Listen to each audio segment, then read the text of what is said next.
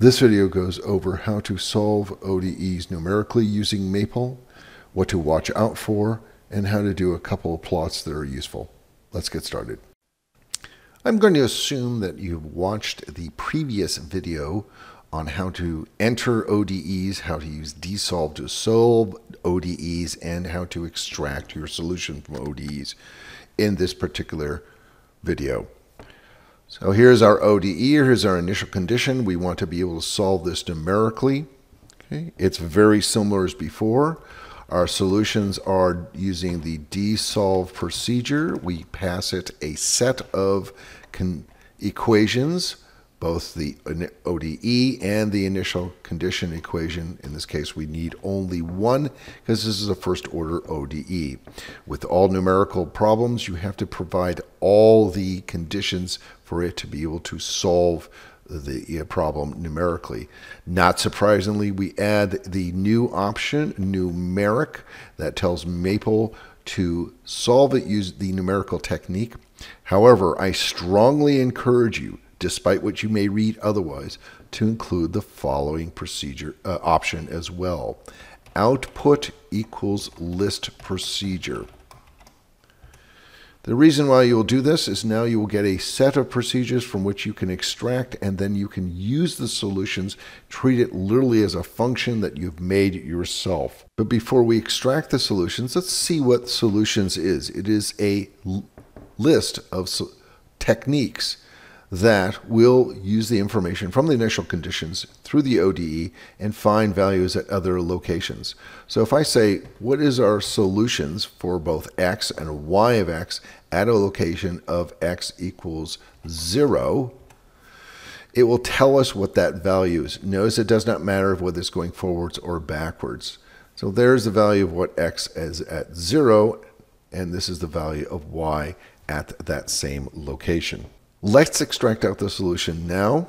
Y underscore underscore num, right arrow, colon equals, let's evaluate for what y of x is from our solutions, and it pulls out the procedure information. This is the Runge-Kutta technique that is used to find value of y at other locations of x. The advantage of this now is if I put in y underscore underscore num, right arrow of 0, it tells me what is y at that location.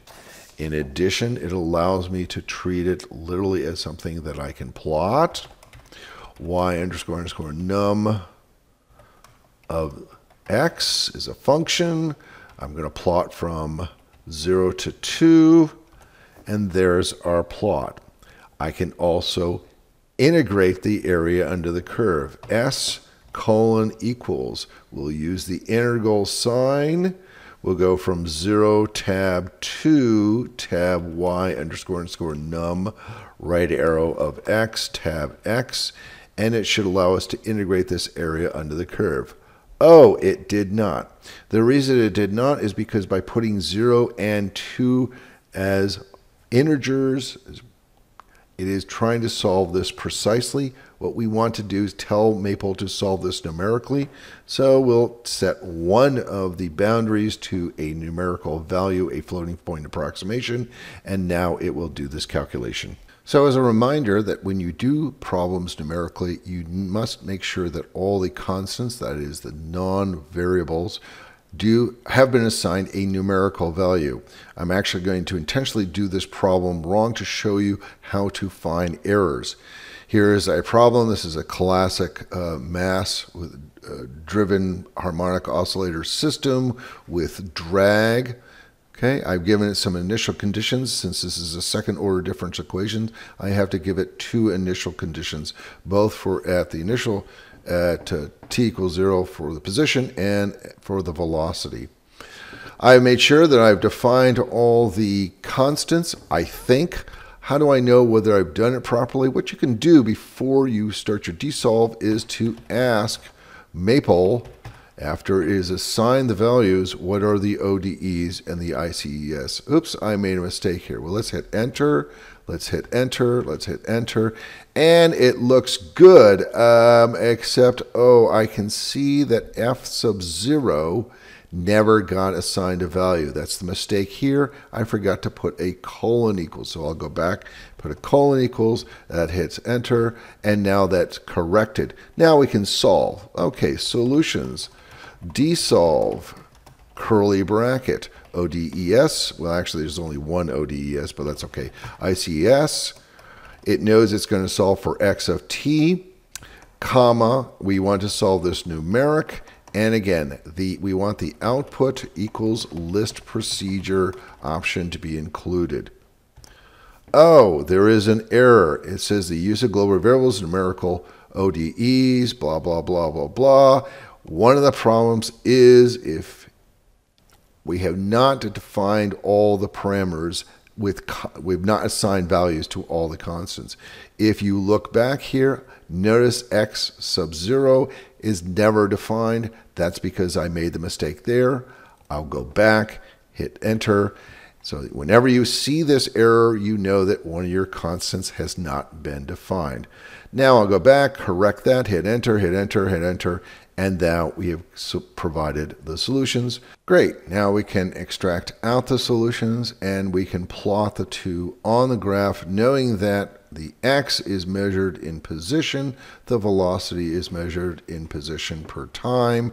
This probably in this case meters per second. We can put a legend in it as well. Sometimes it is useful to solve problems numerically where you want to parameterize some of your constants. The advantage of this is that you can vary your constants and look at different scenarios depending upon the physical system, the conditions that you're working under. Here is a classic example of basically a pendulum with no drag whatsoever. We're going to give it some initial, we're going to pull the pendulum back some angle, okay, and give it no initial angular speed. Notice the only constant we have defined here is g. We are missing L and we're missing theta naught. If we were trying to solve this problem, again, we would get this particular error. But what we can do is we can actually tell Maple, and I'm going to put a comma in there, shift enter, that we have some parameters that we may want to work with. They are, and now we have to give them a list, so the ordered set, okay, of what these parameters are. I'll make the first parameter theta underscore underscore 0, and the second parameter comma L. Now when it does it, it actually returns the solutions. Then you say, well, how does it get a value? It doesn't. At this point, if I ask what the value is at t equals 1.0, it doesn't know because the parameters have not been initialized. So how do we initialize the parameters? We go back to our set of solutions and we're going to tell it what the parameters are, the values of the parameters.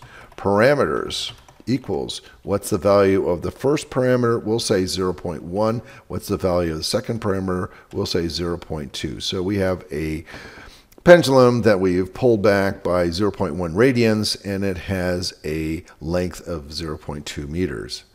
Okay. Now what it's done is it's now inserted those values and it's ready to do the integration as needed. So now if I say what is the value of the solutions for all our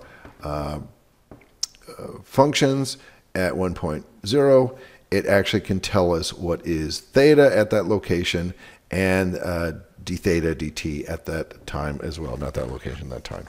Now that we have the solutions, we can extract it and we can make a plot. Here's a plot when L equals 0.2. What if we want to redo this same problem, but we want to extend our pendulum to a length of 0.4? Well, again, we can change the parameters within the solutions. Solutions, open parentheses, parameters equals, again, we'll give it the same initial angle, which it is offset 0.1, but now we'll make the L value 0.4. And again, it will substitute that values in. And now we can make a similar plot, but with a length that is larger. When we put them on the same display, you can see that the red plot has a shorter period than the blue plot, which is not surprising. We made our pendulum longer for blue than we did for red. Sometimes it's useful to make phase plots. This is instead of plotting the function versus the parameter, you are plotting the function and its first derivative as a function of the parameter. So here is our second order ODE. We need two initial conditions, okay, or two boundary value conditions. We're going to solve this numerically.